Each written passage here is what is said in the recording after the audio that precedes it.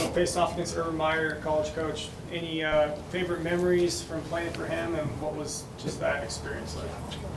My favorite memory from playing with Urban is back in like 2016 when we beat Michigan in the last game, the last spot for the playoffs, and then like the next month we got our butt whooped by Clemson.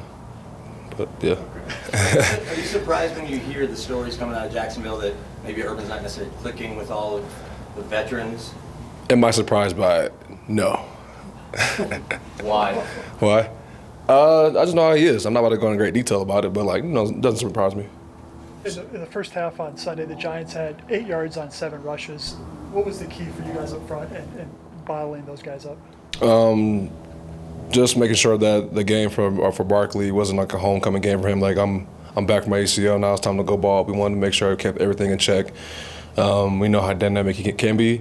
We watched a lot of film on him, and me personally, I remember what he did to us in college a little bit. We always try to get after him and stop him because we know how dynamic he is. So for me, I took the game personally, and I wanted to get after him.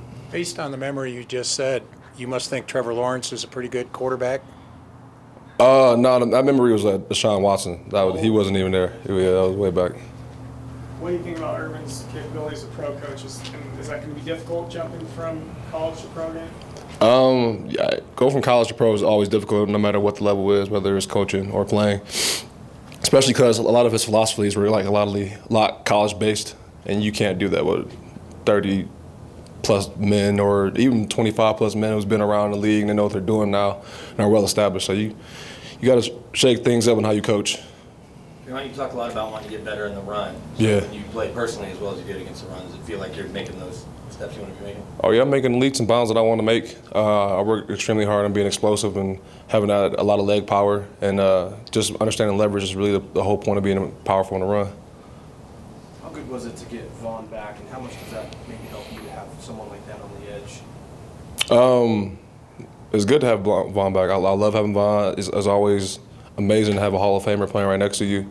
It's a gift and a curse because the first sack he got this year, he stole it from me. So it's all good though. It's always personal with the defense, but when you see your offense starting to click the way it is, does it give you guys a little extra wind in your sail, especially when you're finally playing with the lead? Oh yeah, for sure. That momentum it builds out throughout the whole team. I think offense is going to lead the game. I mean, defense wins the game, but offense gets it going. They create the momentum. They set the tone, honestly. But when they're out there playing like that, it makes their job way easier. How much easier is it running Vic's scheme now in year 3 for you compared to year 2 and even? I'm super comfortable. I feel like I just have the leeway and the understanding to do the things I feel necessary because I know what's going on around me instead of just being I don't know his job, so I got to make sure I'm just doing this. It makes me more dynamic too. You have said previously that keeping your weight up is something you've had to work on since you've been in the NFL. How's that going, and what are you doing to? But I've been playing with that a little bit. Keeping my weight up isn't always the best thing. Sometimes you got to play where you're comfortable, and I've been comfortable around 280. So I've learned how to play fast and strong at that weight, and I'm just going to continue to grow. What was it like having a healthy Mike Purcell and Shelby back? Definitely dope. Those are my dogs. I know what they can bring to the table.